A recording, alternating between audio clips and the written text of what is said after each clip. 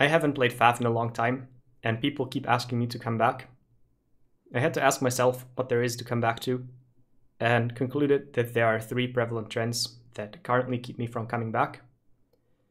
I call them the efficiency bubble, the automation abyss, and the survival of the shittiest. The game continuously degrades from a playing field with a multitude of interesting tactics and diverse factions into a focus and efficiency simulator. Balance is optimized around a streamlined 1v1 and sequence experience, where focus and efficiency matter. Team games on other maps are being of second priority. Lots of changes made team games less interesting. I could list them all, but instead let me just tell you what pushed me over the edge. That was the experimental build time increase. This removed the ping pong of experimentals between teams that were quickly rebuilt at low build power. As long as there was eco, this is gone now. It is what kept team games interesting, and now they just end in one push, pretty much.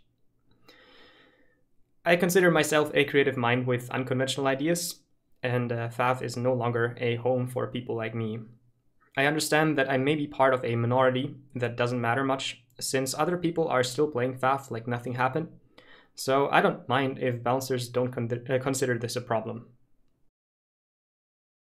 Despite being a focus and efficiency simulator, there isn't all that much to do in FAF. FAF has always been a game you could play at a very low APM. This was mainly enabled by the convenient UI and the strategic zoom. And I have been okay with the extent the UI plays the game for you, so you can focus on the big picture. But now this convenient UI thing has been overdone. Micro options have been removed. Look at bombers that can't hover, Harbies which have much worse micro capabilities, and so on. The automatic overcharge was a mistake to add, in my opinion, because microing erase you like that was actually a huge part of that game. And now we actually even have global target priority mods that let you customize which type of enemy unit each of your units automatically shoots at first. And actually parts of the community are testing automated manual reclaim mods. Someone messaged me with one of these. This may not reflect the official developer opinion, but it shows that there's a willingness in the community to go even further with automating the game, which is super alarming. Because when I think about this, I gotta ask myself, while playing, why micro or do anything at all? By the way, this is why I put the gunship game in the background, where I do nothing but build gunships and right-click all game. I have had way too many games like this before, and after playing, I asked myself, what's the point in playing a game where it's okay not to micro or do anything at all? What is left that separates a good player from a bad player when both just watch icons move on the map, right? New players in any game generally first try to find their personal comfort zone and stay within it until they get to know the game better, and then slowly expand their comfort zone to all aspects of the game. This is the natural behavior of anyone who's learning something new. But with the selection of turtle and eco maps we have, people are actually able to carve their niche and stay in their comfort zone forever without really learning anything new, because they always do the same thing. And the popularity of these maps makes it really hard to find a game on a different map, even if people want to enter a more competitive environment.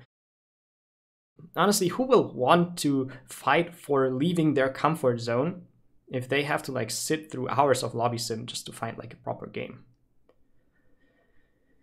And if players from turtle maps join the odd game of the day on a decent map, their overinflated rating ruins it for everyone, because the team with the 2400 rated Astro Creators guy always loses. So yeah, when a guy with almost twice my rating is objectively more than twice as bad as me, I seriously ask myself what I'm doing in a place that rewards people for being bad. Just saying there are mechanisms at work that threaten to make good players leave and bad players stay. For players whose learning curve is steep enough to survive in a more competitive hardcore environment, moving on might be the rational thing to do, and this can't be healthy for a small community like FAF.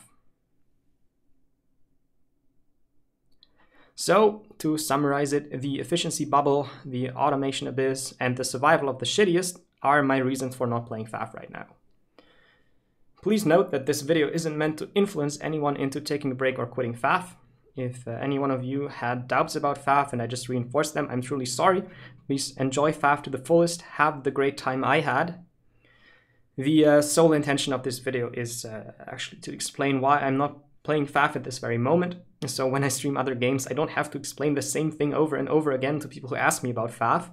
I'd rather link this video via chat command on my stream, have people watch it and keep the discussion in the chat to the game that I'm playing. Thank you for your understanding and see you soon.